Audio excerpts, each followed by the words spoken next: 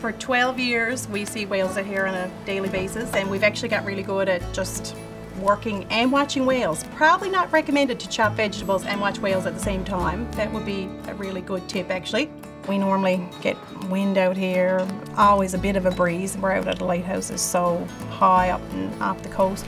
But this particular day, like, not a breath of air. It was so still. It was like you could hear a whisper. And then all of a sudden, these two whales, they just started swimming close to the shoreline. And the water was that clear that, you know, you could see the rocks, you could see the white of their fins. Like, it was amazing. They were like two synchronized swimmers, like in tandem. They just kept swimming along the shoreline, back and forth. It was like we were directing them to stay that close, to the point that people were joking, going, oh, how much is that costing you? It must cost you a fortune to be paying the whales to be, you know, performing like that. Because that day, it was like we were watching their world. It was like me and everybody else on that hillside was Dorothy, and we got the curtain peeled back and we got to see the Wizard of Oz. It was just a magical moment.